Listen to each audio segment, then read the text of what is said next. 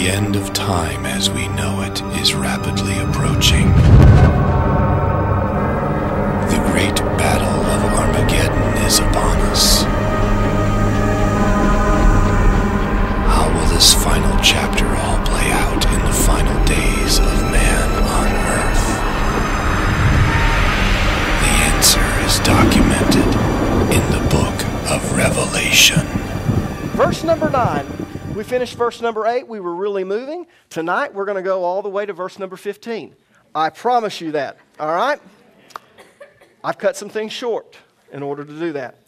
I, John, who also am your brother and companion in tribulation, and in the kingdom and patience of Jesus Christ, was in the isle that is called Patmos, for the word of God and for the testimony of Jesus Christ.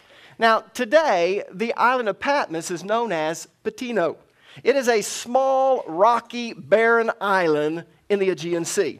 It's located about 50 miles from the ancient city of Ephesus and 37 miles from Miletus. Let's go ahead and pop that up. I kind of want to give you an idea of where it's at because you need to understand a little bit about the conditions that John was in when he had this revelation he wrote. This is the Mediterranean Sea. Here's Egypt. Here's Israel. Here is what in the ancient world is known as Asia Minor, but we know it as Turkey now, and here is Greece, and here's the island of Crete. Now let's zoom in a little bit. Can we do that? Good job. Here is Patmos. Here's the ancient city of Ephesus, and here's Miletus. And then over here, we have Corinth, and we have Athens. So that kind of gives you an idea. We're going to leave that up there because I'm going to talk a little bit about Patmos. Patmos is about 10 miles long and 6 miles wide. It was the Alcatraz of the ancient world because it had a penal colony there, but also because you were unable to escape once you were sentenced there. And the reason you were unable to escape is because you could not swim to the neighboring islands. You could not swim to the mainland. Now, it looks like, well, wait a minute, there's some islands here. But what you need to understand is that the currents run from north to south. And if you tried to swim to any of the neighboring islands, which these two are the closest, the currents would carry you out into the Mediterranean Sea, and you would drown. Also, because it was a rocky, barren island, there was no trees there. You couldn't build a raft. So if you were banished to the island, you never left. You basically worked in the mines until the day that you died. And according to Herbert Lockyer, anyone ever read any of his books? Herbert Lockyer writes that the prisoners worked chained to their slave barrels. Now, you don't talk that way today, so let me explain what a slave barrel is. A slave barrel is nothing more than a wheelbarrow. Everyone knows what a wheelbarrow is, right? Well, they were actually chained to those slave barrels. They slept with their slave barrel there. They worked with it. They went to the restroom with it. You never were released from it. So unless a prisoner was pardoned or unless they were granted amnesty, they died in the mine. What a life. But that's why John wrote, I, John, who also am your brother and companion in tribulation. Here he was, close to 90 years old. Do you realize that? He was almost 90 years old when he wrote this. In fact, what's kind of interesting is that most scholars believe that the book of Revelation was written in the year 95 AD. So here he is, 90 years old. He's imprisoned on the island of Patmos, and he's forced to work in the mines with very little hope of ever being released. He's too old. But he used his situation to do what? To encourage others. He says, I'm your companion in tribulation. Now that word tribulation is kind of an interesting word. It's the Greek word thlipsis. Originally, it was used to describe a certain type of torture. In the ancient world, if you wanted to torture a person, you would tie their hands and their feet behind their back, the hands would be, and then you would slowly lower a boulder upon the person. You didn't drop it on them, you would slowly lower it on them. And eventually, it would push all the air out, and then it would begin to crush the internal organs. It would break the rib cage, and then you would die. But it was a slow, cruel death. That was what thlipsis meant. In fact, that's where we kind of get the phrase between a rock and a hard place. That's thlipsis. Now, it evolved to mean any type of affliction you were going through, any type of suffering or hardship. But here John is, he's almost 90 years old, and he's writing this, and he says, I'm your companion in tribulation. If you think you have it bad, I've got it just as bad. I am chained to this wheelbarrow. I'm almost 90 years old, and I'm forced to work in the mines. Now, according to Irenaeus, John was granted amnesty by the Emperor Nerva in AD 96, after the Roman Emperor Domitian died. And he was able to spend his last few years in the city of Ephesus. Now, tradition tells us that when he was in Ephesus, his health was so bad he couldn't hardly walk. And so what the people would do is they would literally carry him out in the streets on a pallet. And everyone would gather around, and he would begin to tell stories of his early days with Jesus and what it was like in the ministry. And he would tell all these different stories, and then he would preach a mini sermon. And he always ended this way: I beg you to love others as Christ also loved you. That was John. I mean, that was his life. Now, let's look at verse 10. John writes, I was in the Spirit on the Lord's day, and I heard behind me a great voice as of a trumpet. Now, what does John mean by I was in the Spirit? Well, let me see if I can explain it to you. In the Old Testament, prophets would go into what is known as an open-eyed trance. The best way that I can explain this is to use the prophet Balaam as an example. How many of you remember the story of Balak and Balaam? Balaam was a prophet of God. Now, you need to remember the criteria for being a prophet. If you were a prophet according to the Old Testament and you prophesied something, if it didn't come to pass, were you a prophet? No. What did Moses say was supposed to happen? You were supposed to be stoned. And so if you were a true prophet of God, everything that you prophesied did not fall to the ground. In other words, it had power, it had life, it would come to pass. Now, what's interesting is the Bible says that Balaam was a prophet of God. So Balak is here, and he's seeing the children of Israel come out of Egypt. He knows God is with them. He sees what they're doing to all of the nations around, and he says, boy, we're in trouble. So he calls upon Balaam and says, Balaam, I know you're a prophet of God. I've got all of these riches. If you will curse the children of Israel, I'll give these riches to you. And Balaam said, Balak, you don't understand. They're not my words. When I prophesy these things, I go into an open-eyed trance. I can only speak what the Lord puts in my mouth. You don't understand. He said, well, just come and try anyway. And of course, we know the story and all the things that took place. And finally, he goes over there. But I want you to notice what the scripture says, because when he comes up to, quote, curse them, he goes into an open-eyed trance. And what does he do? He blesses the children of Israel. Now, notice what it says in Numbers 24:4. He hath said, which heard the words of God, which saw the vision of the Almighty. So he's a prophet of God. Who's the Almighty? God. Falling into a trance, but having his eyes open. So he went into what is called an open-eyed trance. Now, we go a little bit further, same chapter, verse number 16. We see this happen again. He hath said, which heard the words of God and knew the knowledge of the Most High, which saw the vision of the Almighty. Falling into a trance, but having his eyes open. So all Old Testament prophets, when they would prophesy, the reason none of the words would fall to the ground is because they go into an open-eyed trance. Now, one prophet took advantage of this and God had to take him home. Who was that prophet? Elijah. Why did God have to take Elijah home?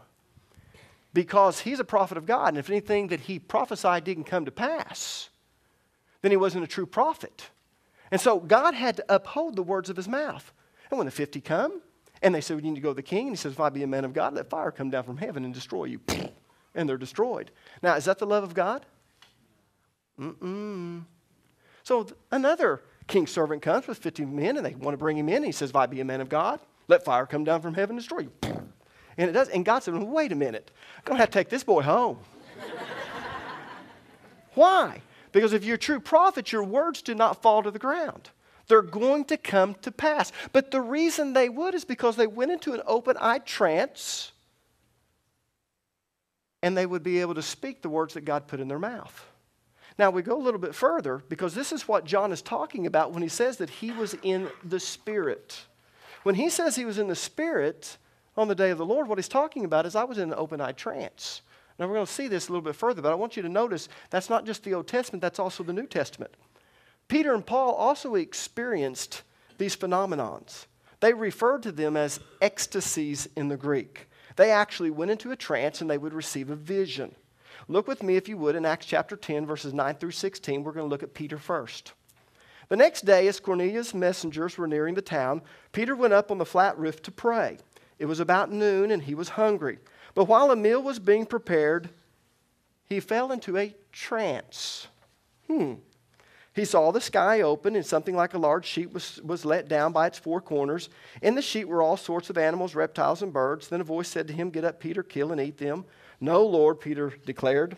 "I have never eaten anything that our Jewish laws have declared to be impure and unclean." But the voice spoke again, "Do not call something unclean if God has made it clean."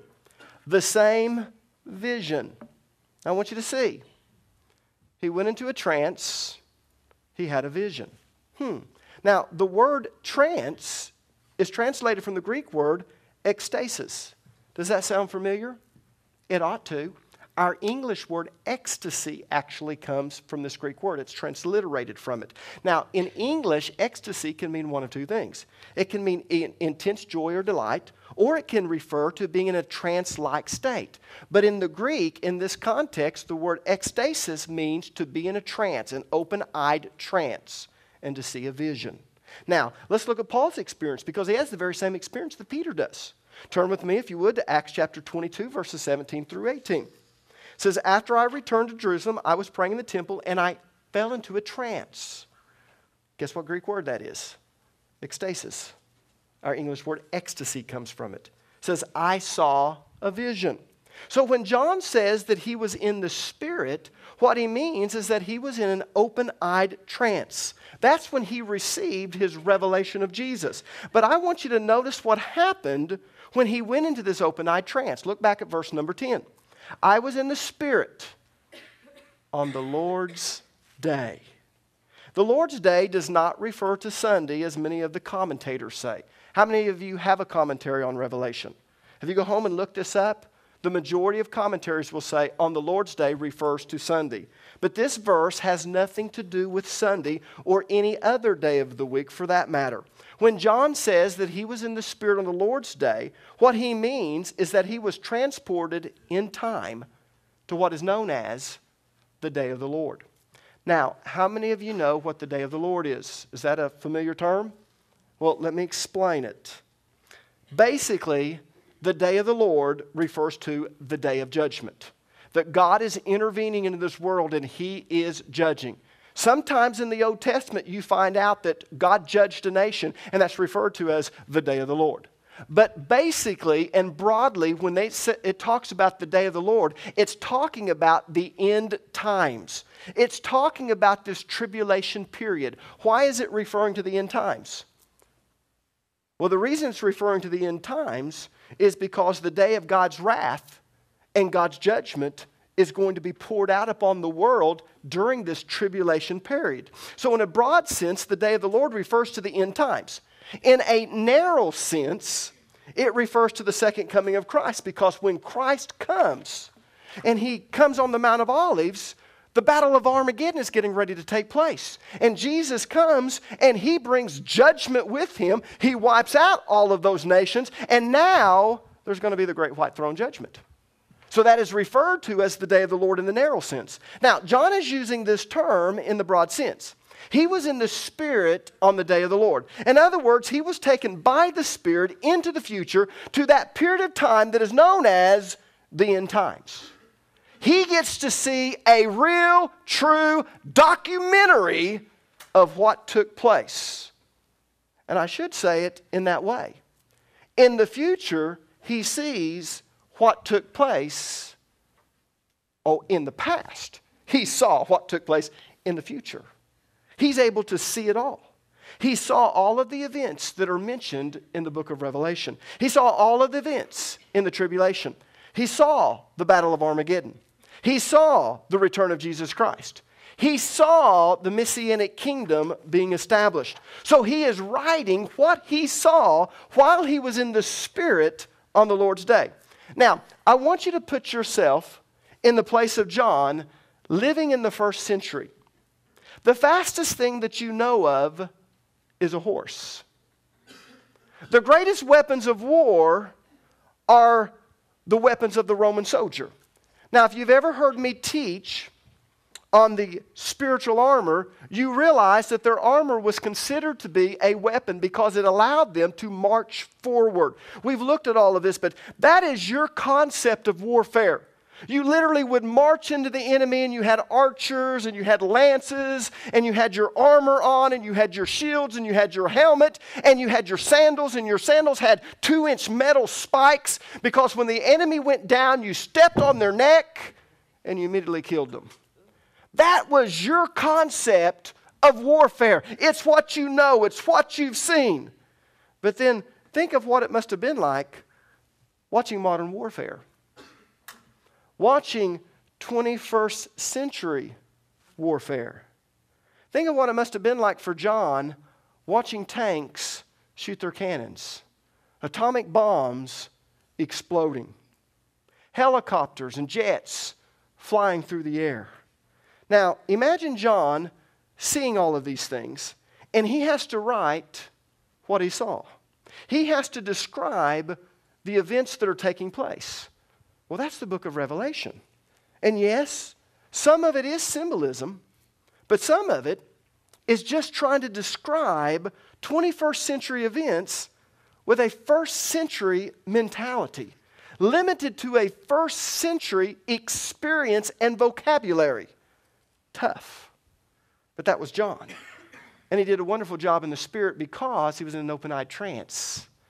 And where the Old Testament prophet would only say what God put in their mouth, John would only write what the Spirit would cause him to write. Now look at verse number 11. Saying, I am Alpha and Omega, the first and the last. And what thou seest write in a book, and send it unto the 7 churches which are in Asia, unto Ephesus, and unto Smyrna, and unto Pergamos, and unto Thyatira, and unto Sardis, and unto Philadelphia, and unto Laodicea. Now, I want you to notice that John is commanded to write what he sees. He is not supposed to wait and then write what he saw. No, he's supposed to write as he's seeing the vision while he's in the Spirit. Now, I know many of you are asking, well, Pastor Allen, how do you know that? I know that because of the Greek grammar. You see, the word write is translated from the Greek word gropson. Now, gropson is not the root. Grapho is.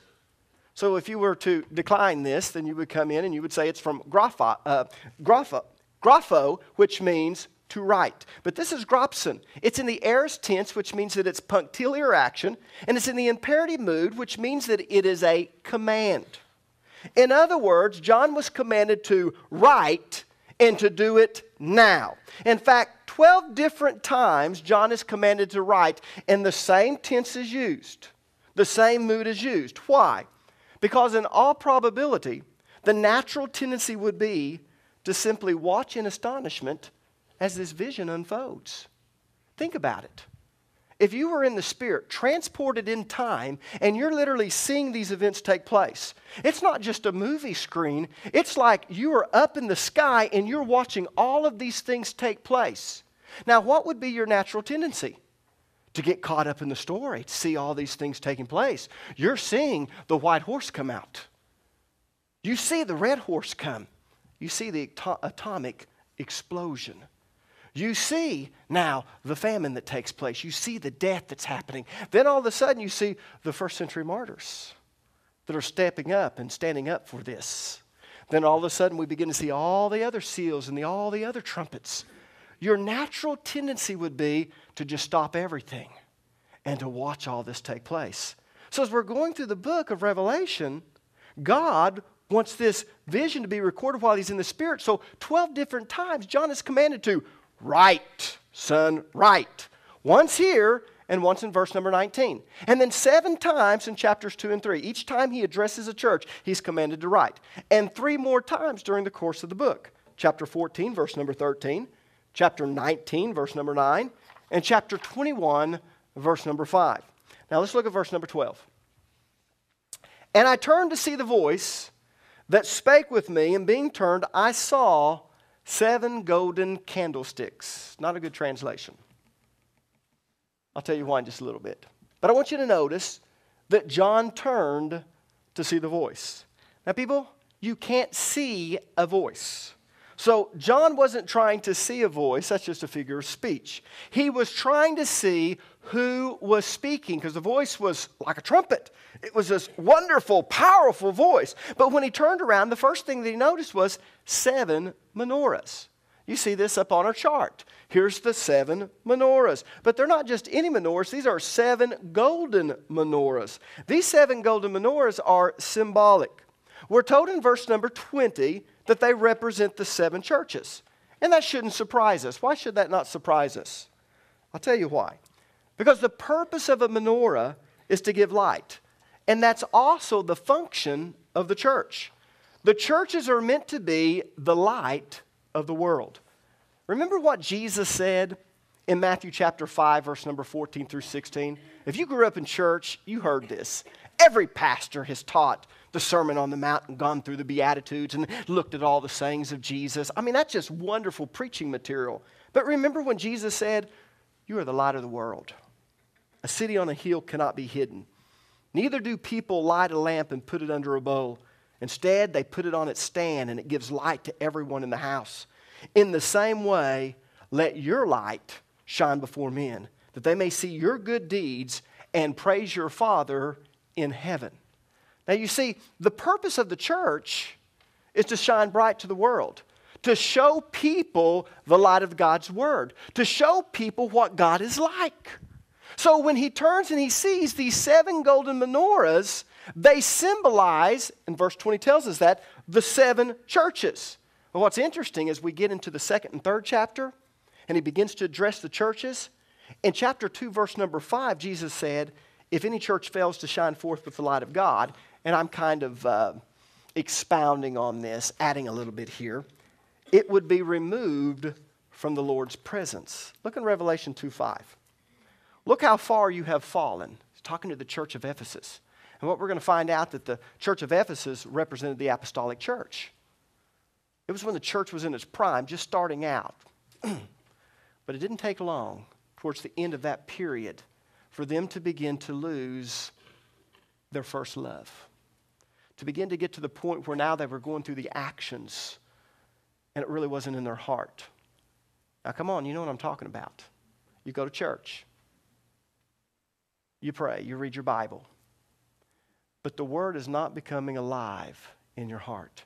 It's not like it was when you first got saved and everyone thought you were crazy because you couldn't help but tell people about Jesus. And so what does God tell them? He says, you need to repent. You need to turn back to me and do the works you did at first. If you don't repent, if your light doesn't shine, I will come and I will remove your lampstand from its place among the churches. Now you need to understand something. We are the church. So he's talking to individuals. That's why in verse number 3, chapter 1, he said, blessed is a person, not just who reads it, not just who hears it, but the one who heeds all the things that are written therein. When we get to these messages to the church, you need to understand the messages are to you because you are the church. How does it apply to you? Now, the reason there are 7 menorahs is because the number 7 denotes perfection or completion.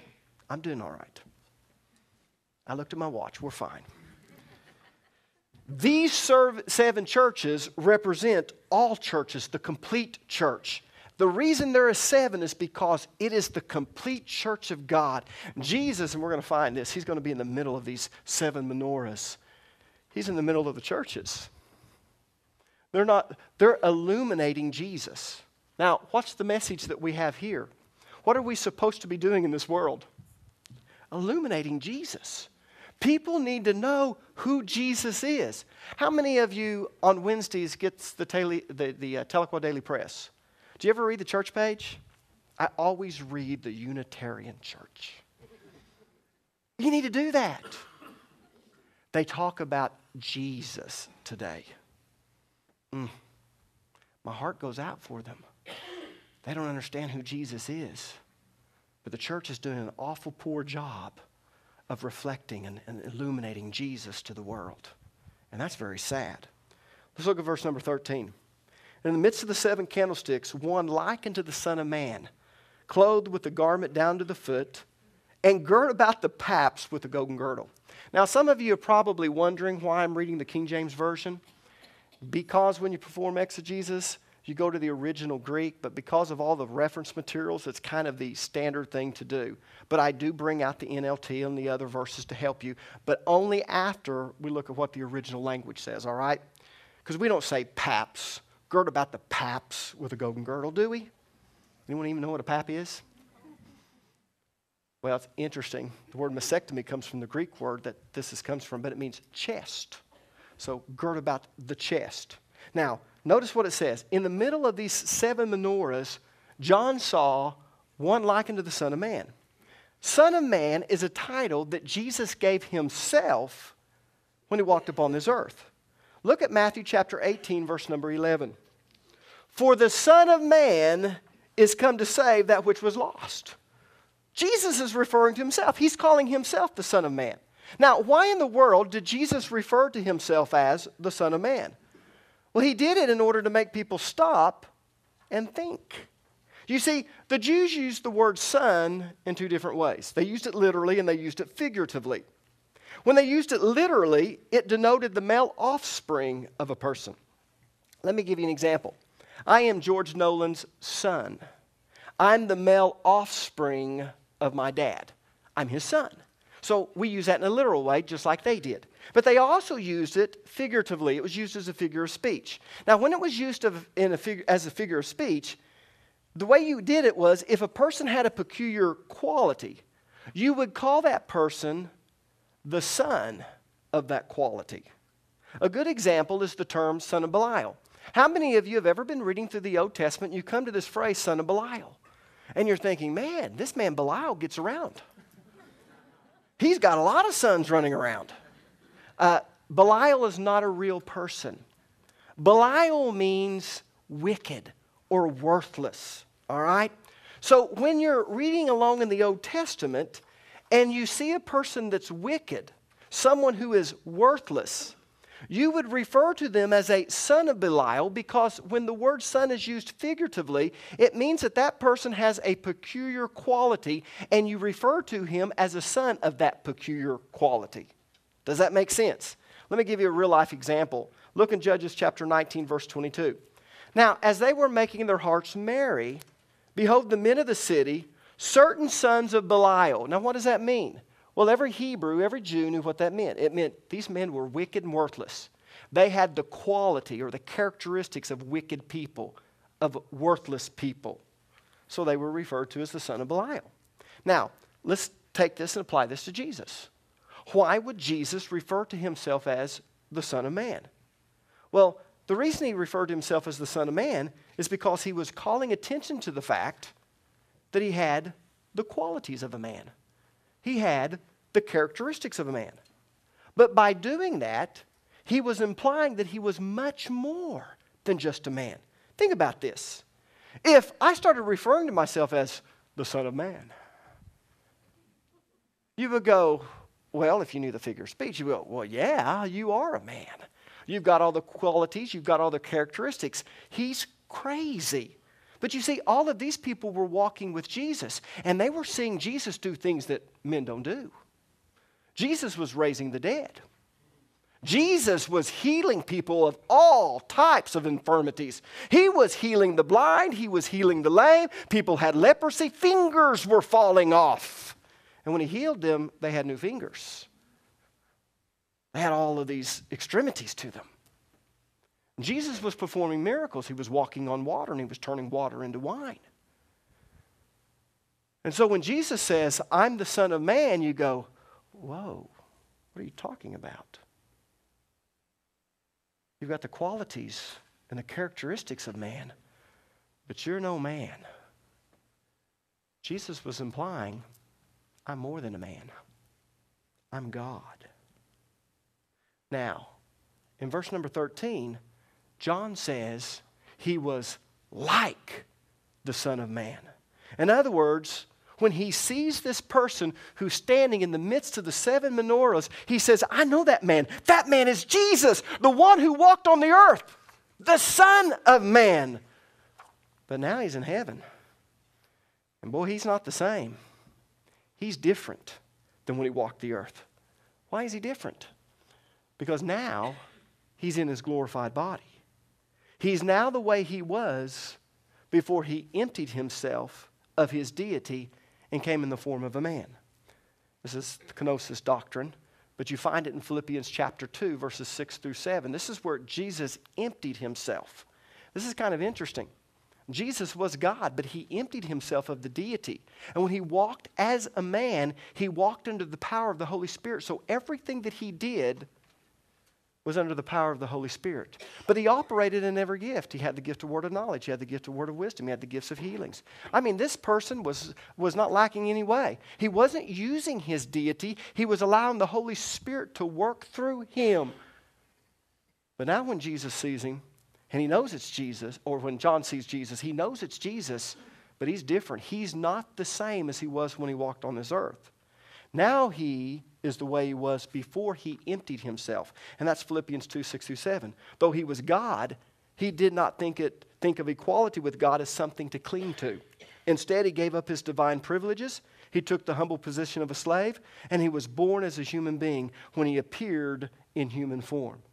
Now, I want you to notice how he's clothed. When he turns and he sees Jesus, who's in the midst of the 7 candlesticks, he's clothed kind of funny.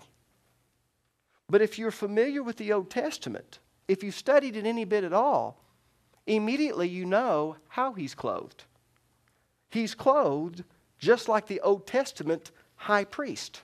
Why would he be clothed as the high priest? Well, he's clothed as the high priest because now that he's in heaven, he's performing his ministry of intercession. He's actually performing his ministry as the high priest. Now, this is really cool, and I don't have much time, but I'm going to go into this. It's okay, right? Yeah.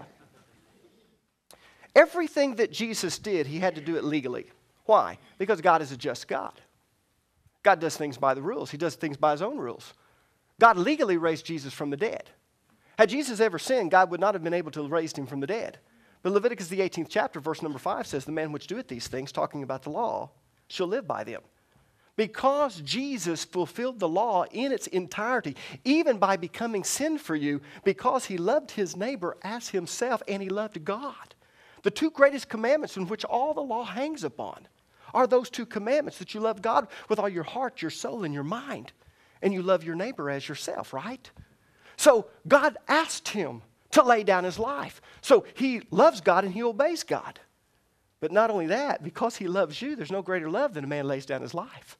So he literally allows himself to become your sin. And he dies for us. But when all our sin is paid for, God looks down into hell and he sees a soul that's never sinned. And according to his word, Leviticus 18:5, the man which doeth these things, who does the law, shall live by them. So God looks down into hell and he says, live, and Jesus comes alive. Now, you need to understand something about God. He will only do what is legal, what is right. And so, when Jesus gets ready to perform the duties of the high priest, he cannot go into heaven because he's not the high priest and offer himself until he becomes like Melchizedek. But we have a high priest on earth. But that high priest forfeited his right to be the high priest. Because if you remember when Aaron's sons sinned and they offered up the strange incense, they died. And Moses goes to Aaron and he says, do not rip your clothing. You don't understand. This is representative of the high priest in heaven. He says, you cannot come. You cannot defile yourself. So Aaron has to stay there, cannot rip his clothes. But if you remember when Jesus comes along and he asks him if he is the Son of God and he starts telling these things, what does the high priest do? He rips his clothes. He forfeits his right to be the high priest. Jesus steps in and becomes the high priest. Now he's able to offer himself, dies for our sins, goes up into heaven, and now he is the high priest forevermore.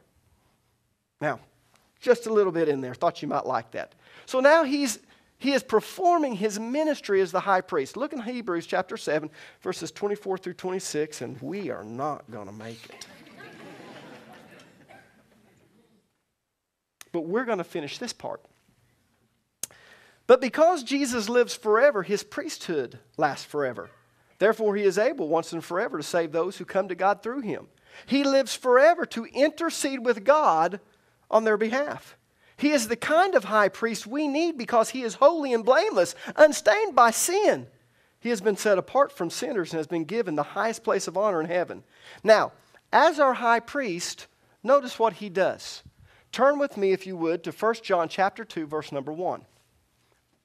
Sin, the thing we hate. My dear children, I am writing this to you so that you will not sin. But if anyone does sin, and we do every day, we have an advocate who pleads our case before the Father. He is Jesus Christ, the one who is truly righteous. Now, I want you to notice, he's an advocate. He's a lawyer. God does things legally, right? All right? So he's an advocate, and he pleads our case, just like a lawyer does. But he pleads our case, but not in the way that we think of a lawyer doing it. He doesn't point to our works and say, well, you know, God, I know Alan didn't really mean it. He's really trying really hard. You need to forgive him. Because that doesn't work with God, because God is just. Yes, God is merciful, but God is perfect in all of his character. So he cannot sacrifice his justice just because he's merciful. Sin must be punished. So it wouldn't do any good for Jesus to say, well, you know, I know Alan didn't really mean to do it. Give him a break, God. No, he's not pleading his case that way, because my works are as filthy rags. So what does he do? He points to his work. So when we goof up, we have this advocate who pleads our case. Now, go to Hebrews chapter 7, verse 22, and we have an idea of how he pleads it. By so much was Jesus made a surety of a better testament or better covenant. I want you to underline that word surety. How many of you know what surety is? Surety is the Greek word engouos. Engouos is the Greek word for cosigner. How many of you ever cosigned and got stuck? You never cosign again. Should have read the book of Proverbs. All right? What is a cosigner? Well, it's someone who accepts responsibility for someone else's debt when they default on their obligation. So when we do not fulfill our covenant obligations, Jesus steps in and he says, that's all right, God. I know Alan sinned, but I paid for that sin. And the devil goes, I can't believe that. But that's Jesus.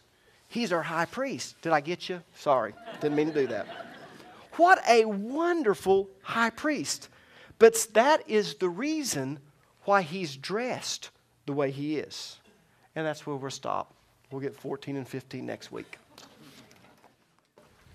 Now, I'm here to tell you, if you thought that you could get to heaven based on your good works, I'm here to tell you that your works are as filthy rags.